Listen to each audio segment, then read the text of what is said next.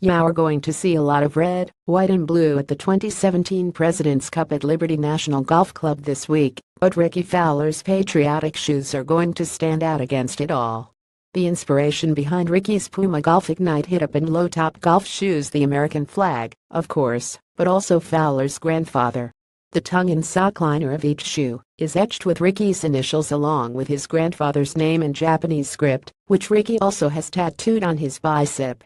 Related President's Cup 2017 Viewer's Guide and Thursday's pairings breakdown. A chrome electroplating process was used on the sole to create that edgy, modern mirrored effect.